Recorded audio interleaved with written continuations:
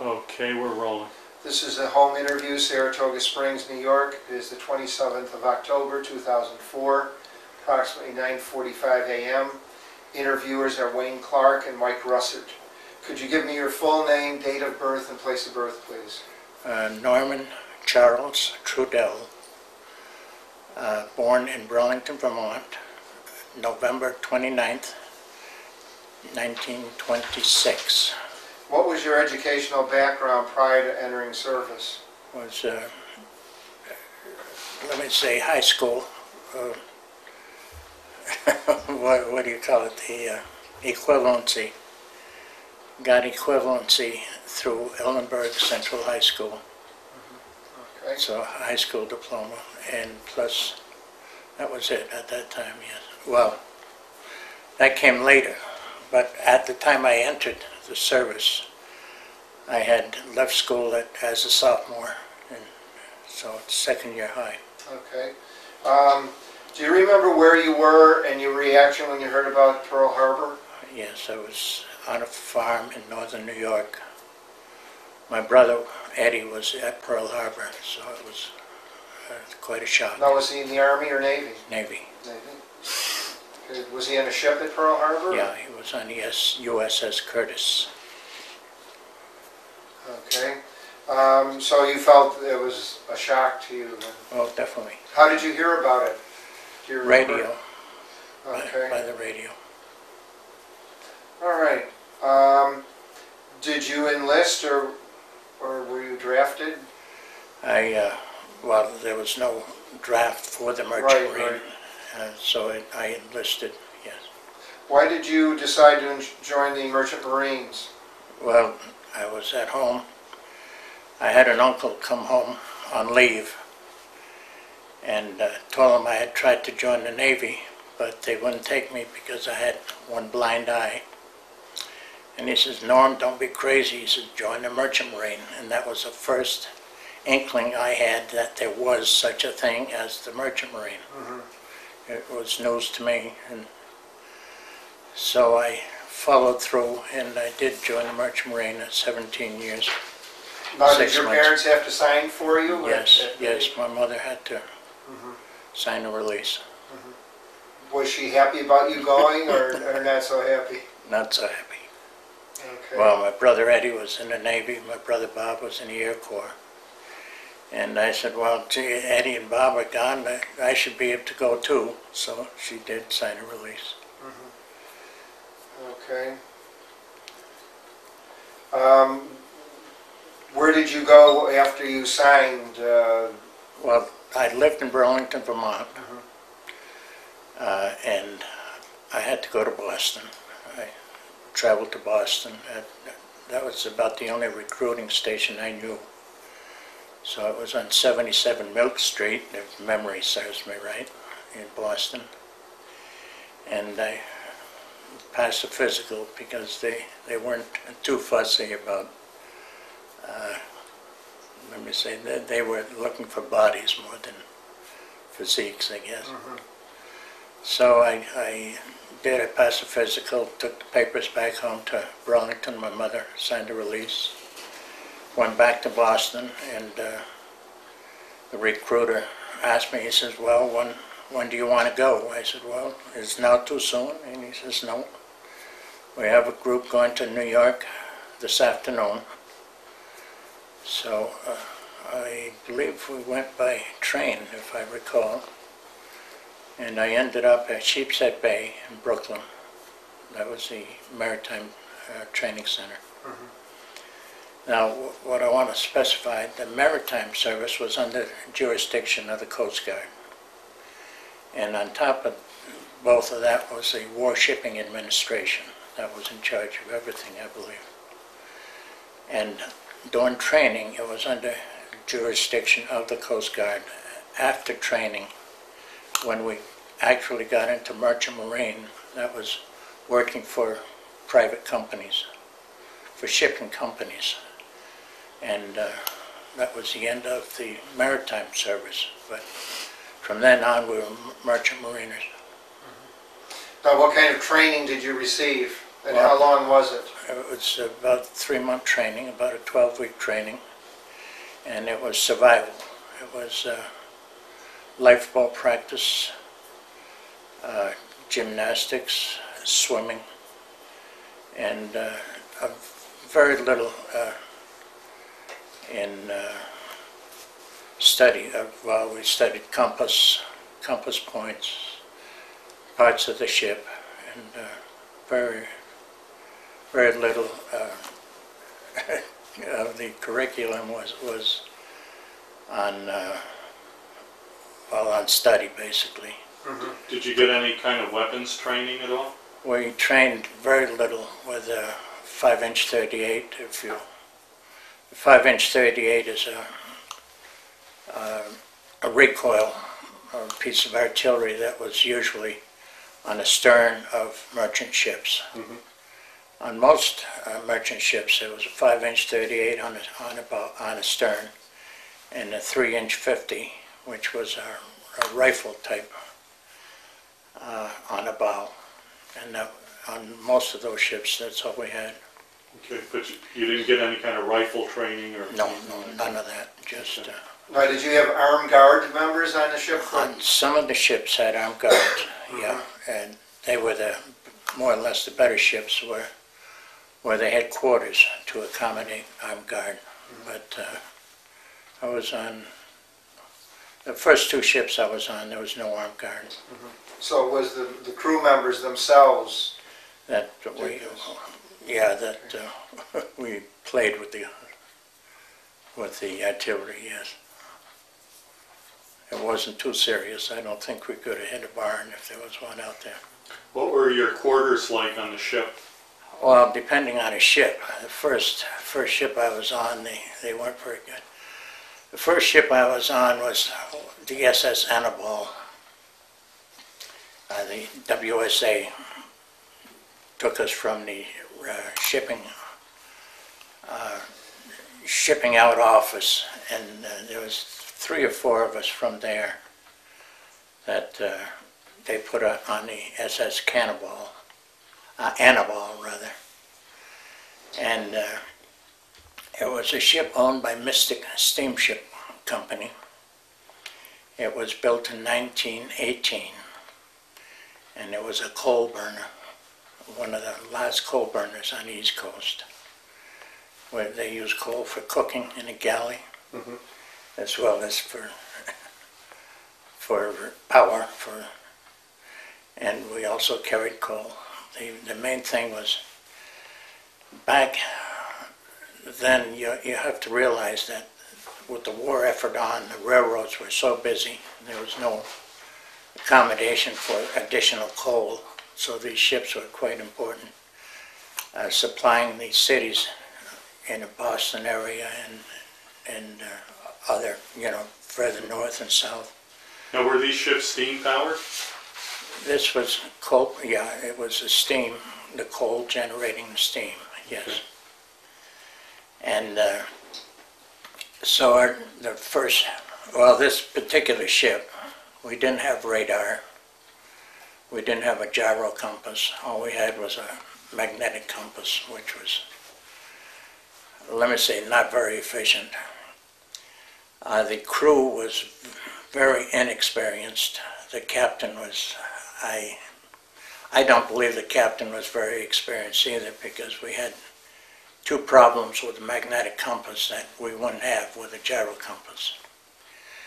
On the East Coast, there's about 11-degree variation from true north to magnetic north. And we having a magnetic compass, I don't believe he realized the difference. So the first trip I was on going south, we ran into a sandbar somewhere off the New Jersey coast, is what I suspect. And we did manage to wiggle our way off from the sandbar, headed towards Newport News, Virginia. And from there, on these coal burners, the problem was the firemen. On a turbine, the firemen, all they had to do was turn valves.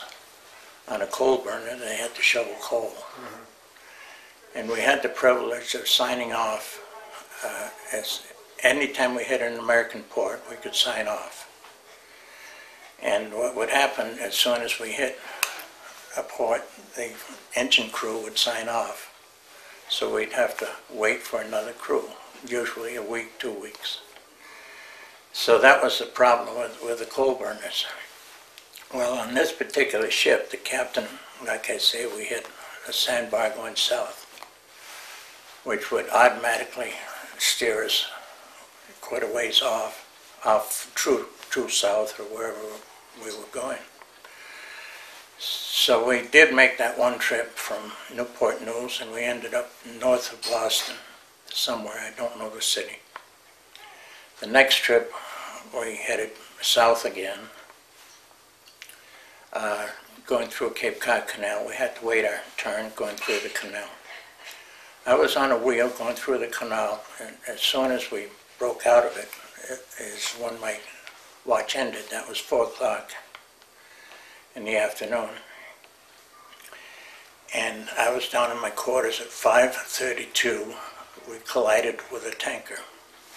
Now there again is what I say is wrong, because that 11 degrees off brought us into where we shouldn't be, because this tanker was anchored out there because of the pea soup fog.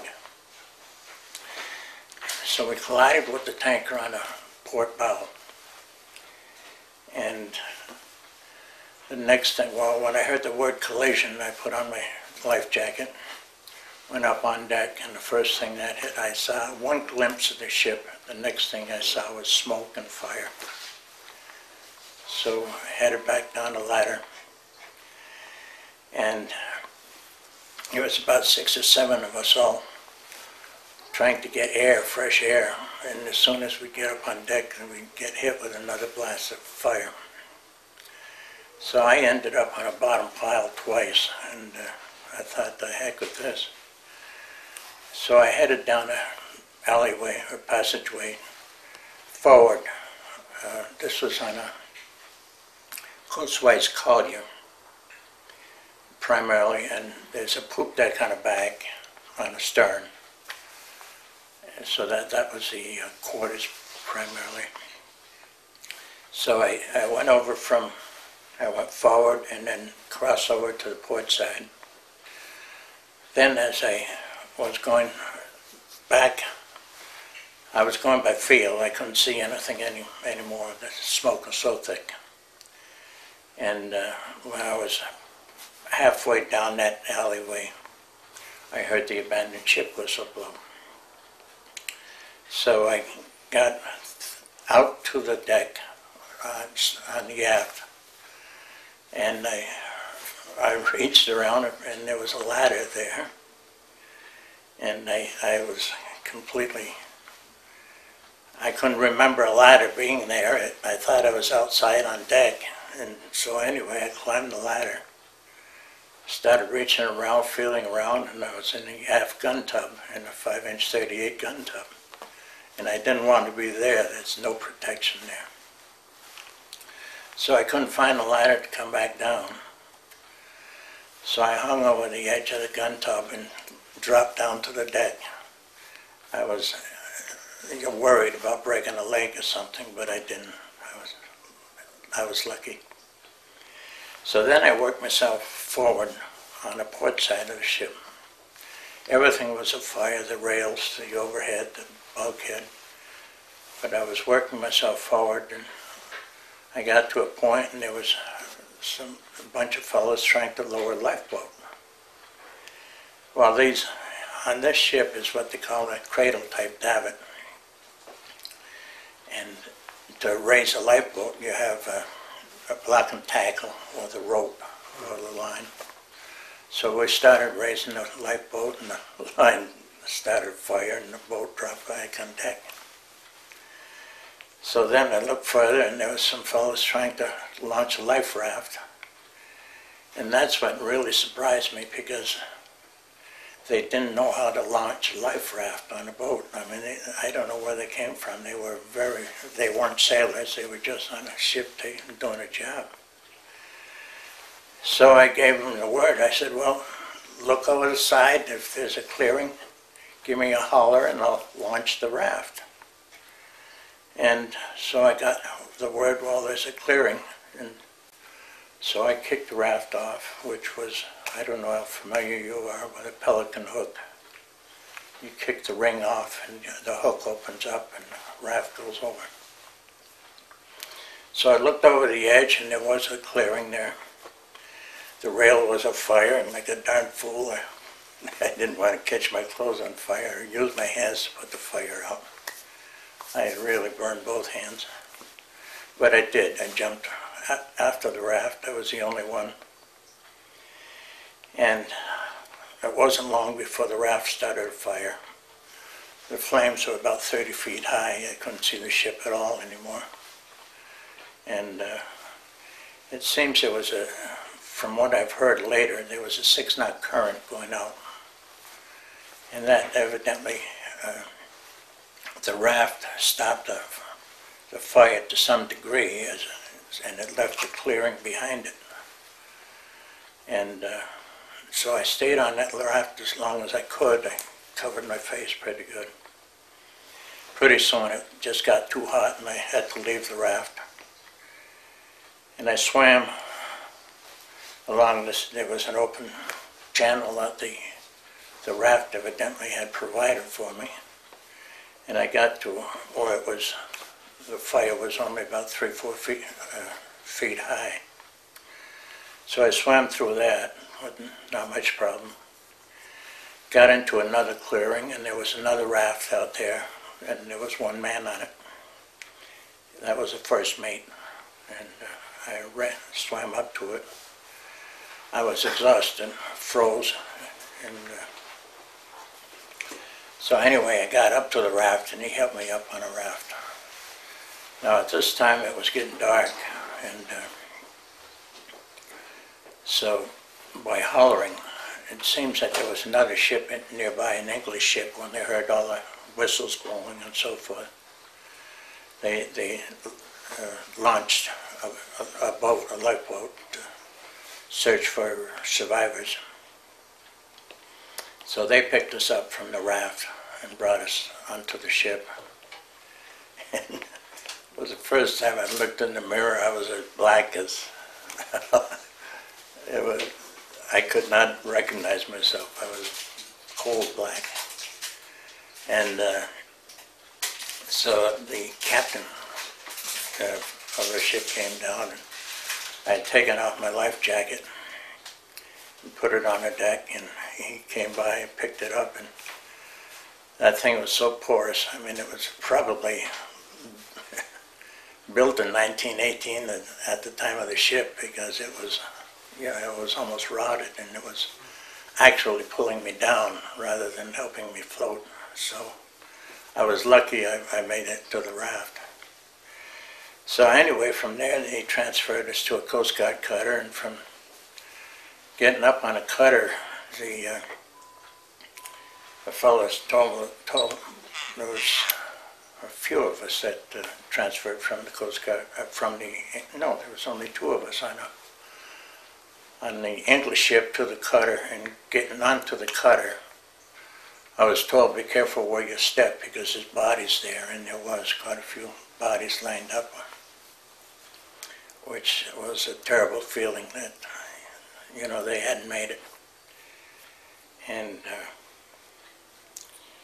from there, they brought us to a hospital in New Bedford, Mass.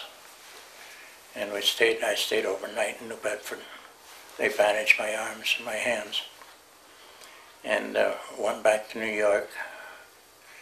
And the Coast Guard was having a investigation on the whole thing, so we were still assigned to the ship. The ship did not sink. It was towed into Bethlehem boatyard in Brooklyn on 21st Street, I believe it was.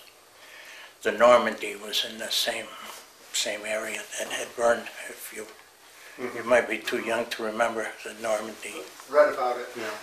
and that was in the same shipyard.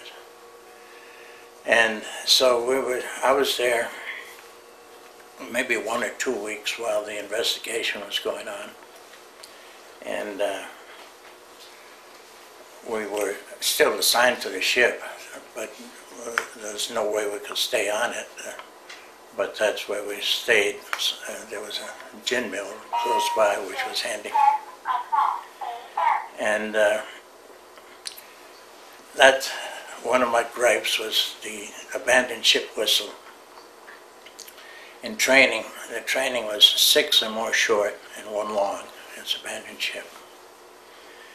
And the lieutenant or somebody in the Coast Guard says, well, he asked me what it was. I said 6 or more short and 1 long. He says, no. He said, it's 7 short and 1 long. And to this day, I can't imagine anybody continuing with that type of abandoned ship.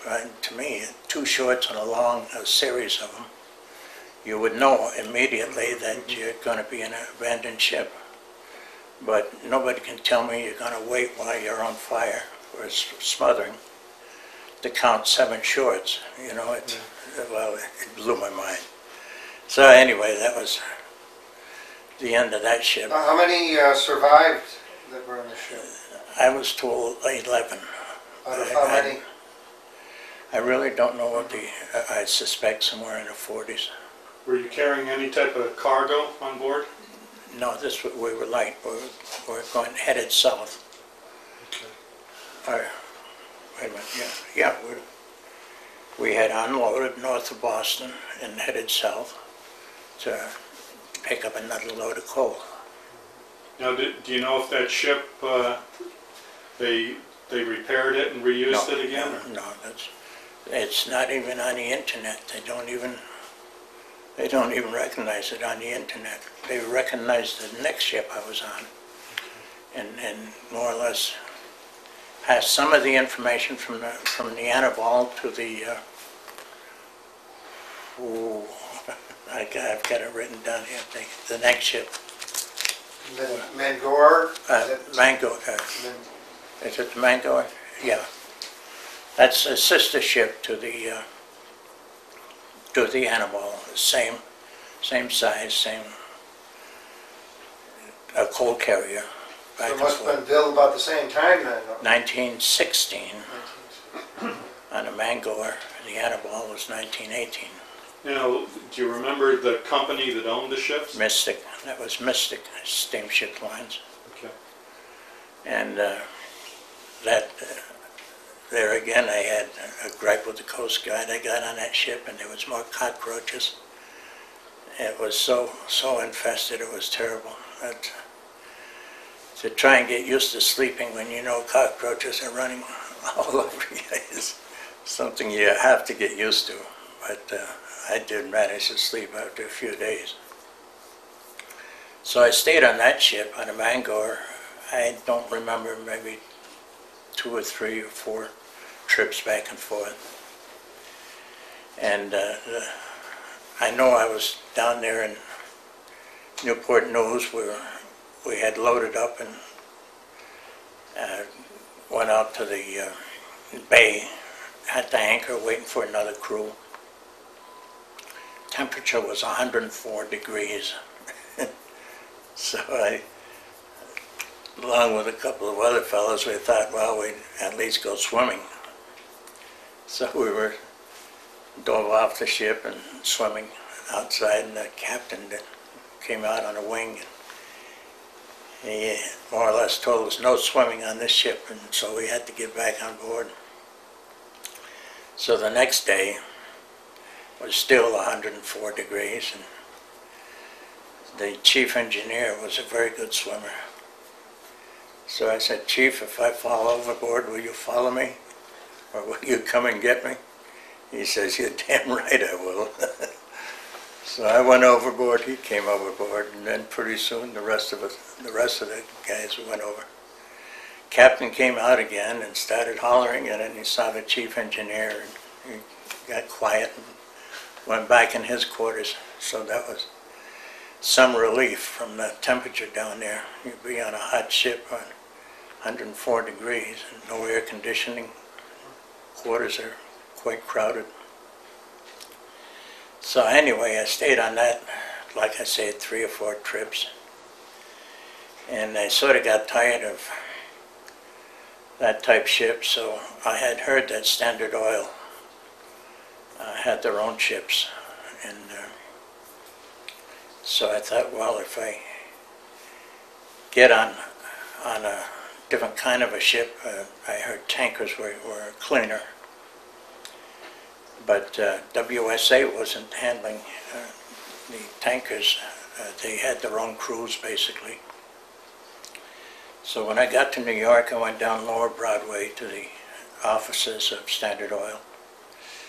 And they informed me they had their own crew, their own crews, and suggested I go down, try at city service offices down there. Now, city services, I think, is Citgo today. Mm-hmm. But back then, it was a large company. They had their own refinery down in Lake Charles, Louisiana. So I went into the office at city service, and he said, yeah, we need one more crewman. There's a ship in Hoboken waiting for another member. So he said, grab a cab and go over, right? I said, you got cab money? He said, no, we don't furnish cab money. So I said, well, I'll take a subway. So I got on that ship, and it was basically, home port was Jacksonville, Florida. After I got on, I realized I was the only Yankee on board, and boy, they were still fighting the Civil War. So I was treated quite, I was unwelcome, but I did serve. I took one trip with him. Went down to Louisiana, came back to Hoboken, I signed off there. And at that time, I had to go home. Well, my stepfather had a farm in northern New York. They were looking for, well, there was no help, so he asked me to go and help with the crops. So I did that, and the next ship I got on was the SS Richards, I believe. I don't remember where I picked that up. I think it must have been in Boston. And that was a clean ship.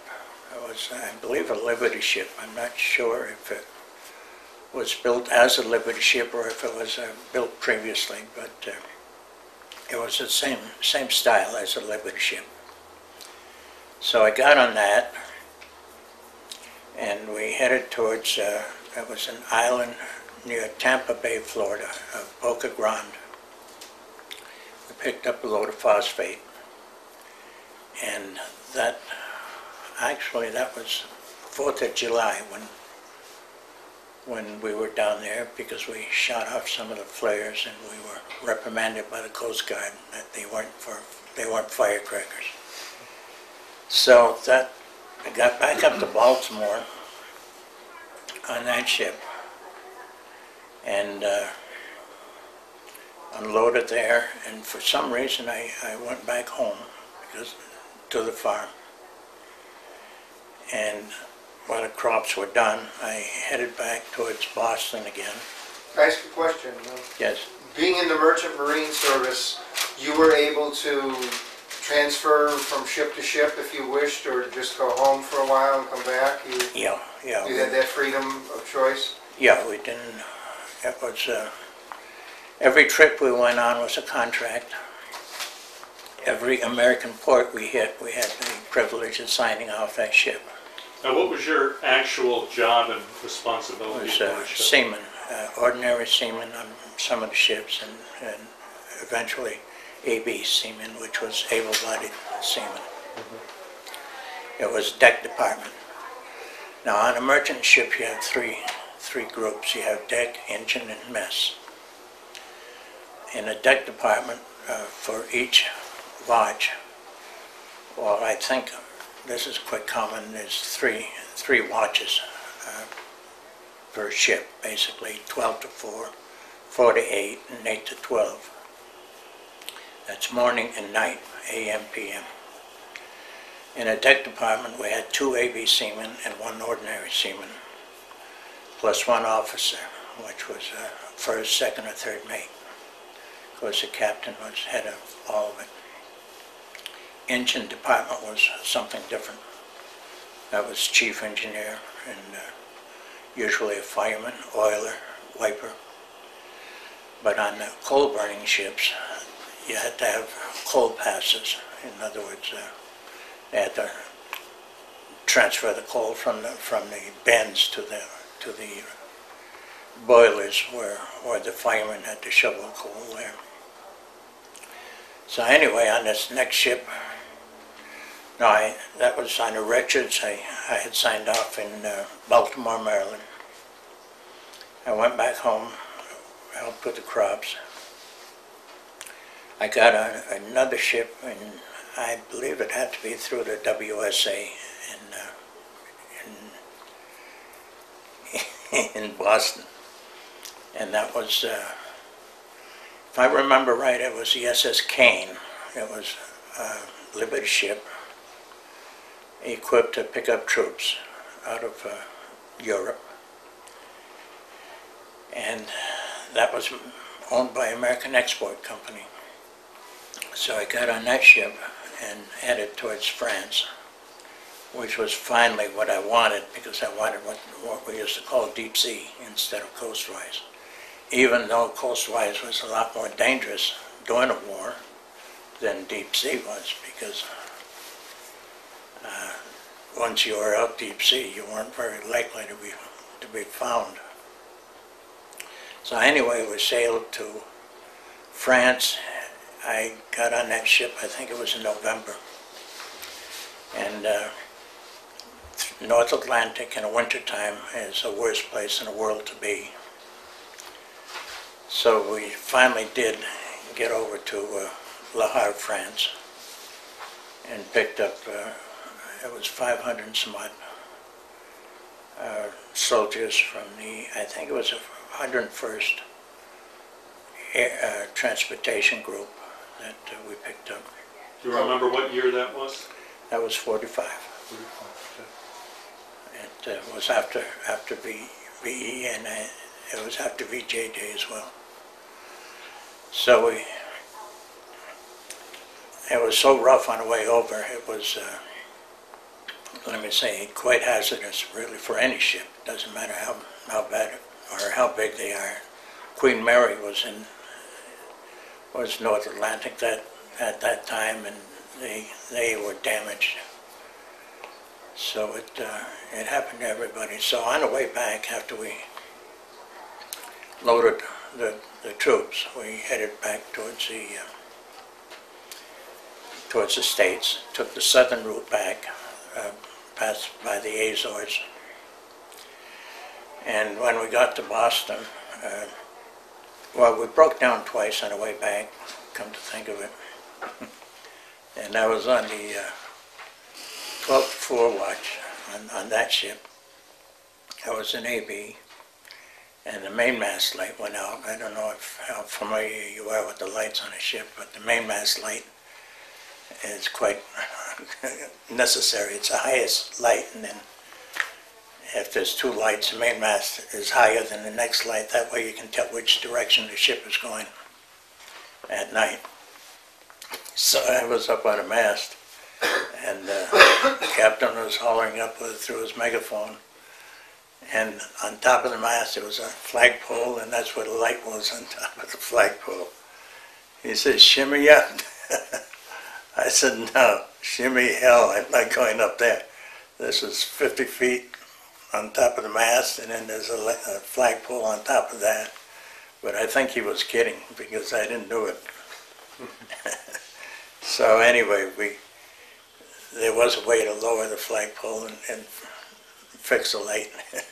So from there on, we got to Boston, and the boatswain was also the Union steward. And ordinarily, when you hit an American port, you have the privilege of signing off, but this was on the 20th of December. And most of the crew was out of Boston, and they didn't want to go on to New York.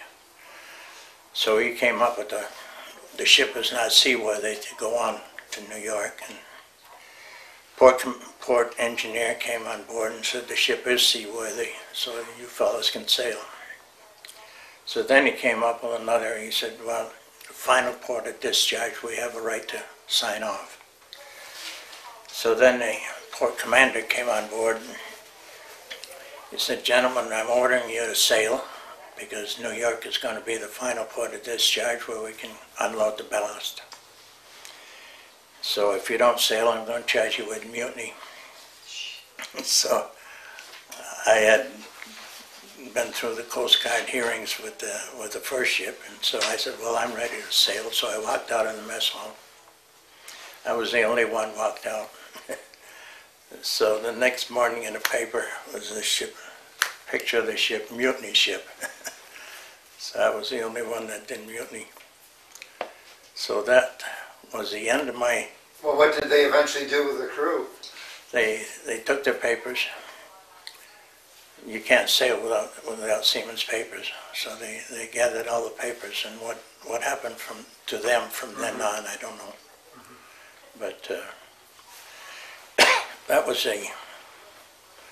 except there's a few things that are interesting happened on some of these cruises, but that's neither here nor there. Were there any blacks in the merchant service while you were? Only in the mess department. That was the